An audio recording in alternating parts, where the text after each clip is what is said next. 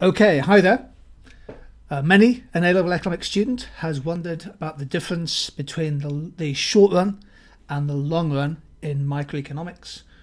When are we looking at the short run? How long is it? When does the short run become the long run? All these kind of questions. Well, hopefully this short revision video will go through the basics and make it clear for you.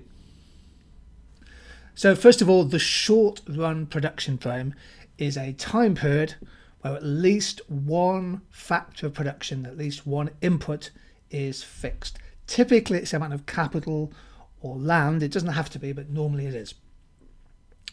The business has basically chosen its scale of production and sticks with it in the short run.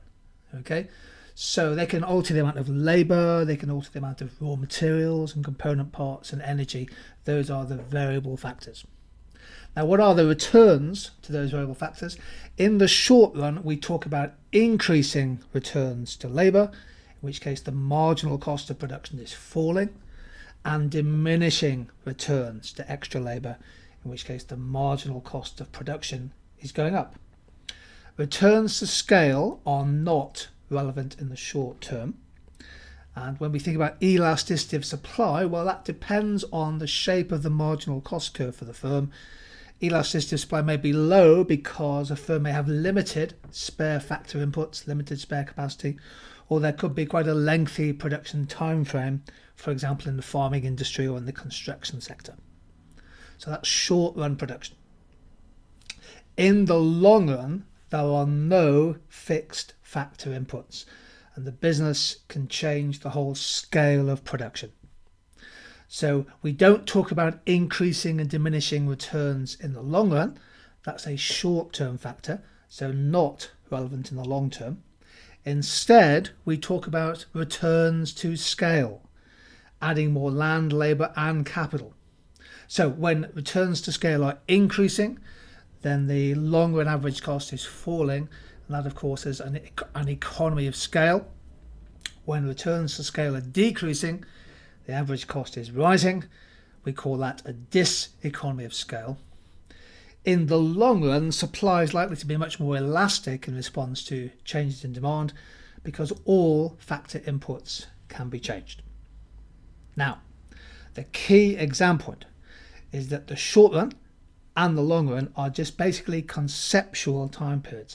They're theoretical time periods. They're not set in terms of weeks and months and years, and the short run and the long run will vary by industry because the production time frame varies by sector. Essentially, the way to think about this is that the long run is a period of time needed for a supplier, a producer, to have flexibility over all of the relevant production decisions. How many people to employ, how much capital investment to make, those big calls over the appropriate size and scale of a business. Really good example here is the difference between nuclear power. Here's the Hinkley Point power station on the right hand side. Building another nuclear reactor and all of the associated infrastructure that goes with it takes many years.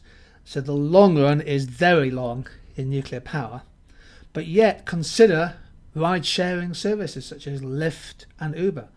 In 2017, around 4.3 million drivers globally were working for those companies.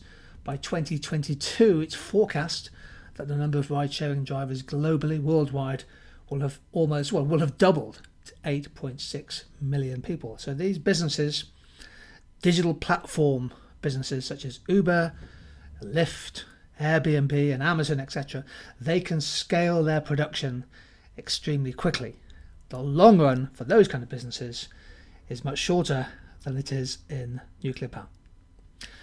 Okay, well, hopefully this revision video, we've kept things simple, and that helps you to make a distinction between the short run and the long run.